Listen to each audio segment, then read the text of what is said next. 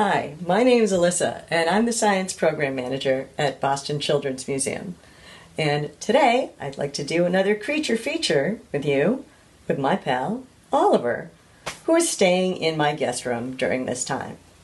Now today, I'd like to talk about how snakes sense things.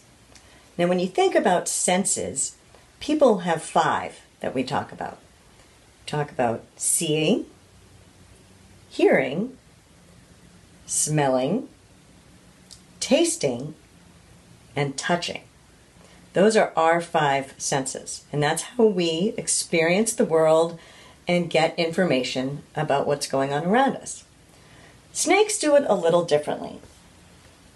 Oliver is a ball python, and they tend to hang out in burrows during the day. So there's no real reason for them to have really good vision. And in fact, Oliver doesn't have very good vision.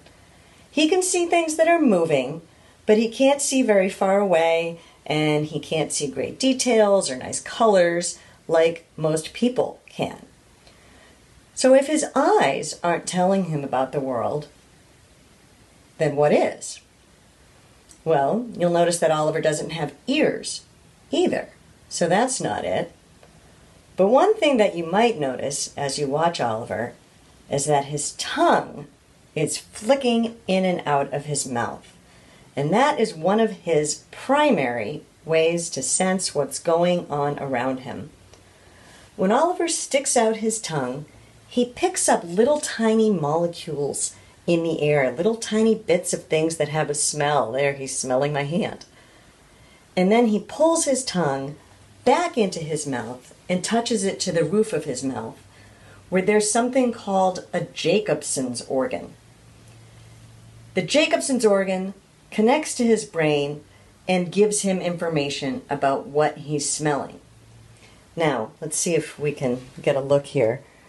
Oliver's tongue is forked. That means it's split in 2. I don't know if you can see that. But when his tongue comes back into his Jacobson's organ, each fork touches on different sides.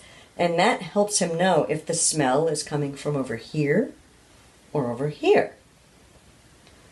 Now, something else that Oliver has that we don't have is he has these little heat sensing organs. Now, I want you to take a look kind of above his mouth, but below his eyes, and kind of all around where his lips would be if he had lips, which he doesn't. You could see these little tiny, kind of pinkish holes. And those sense heat. And that is important for an animal like Oliver, who would be hunting small animals like mice or other small creatures. So, he sticks out his tongue. He smells that there's something interesting over here. Those heat sensing organs tell him that there's something warm over here. And Oliver is pretty sensitive to vibrations. That's why when he's at the museum, we ask you to please don't bang on his cage, because that's really, really bothersome to him. But normally, if he feels some vibrations, he knows there might be a little animal over there. So, he's hunting. He smells it. He can tell it's warm. He feels the vibration. Now he knows exactly where that animal is. He can grab it and have a meal. So snakes experience the world very differently from how we do. And that's one of the things that people find a little strange about them, but I think it's pretty fascinating. What about you, Oliver? He doesn't have much to say. Well, speaking of Oliver going out and having a snack, it's time for me to give him his breakfast. So, we'll see you next time on a creature feature here in my guest room. Thanks for joining me.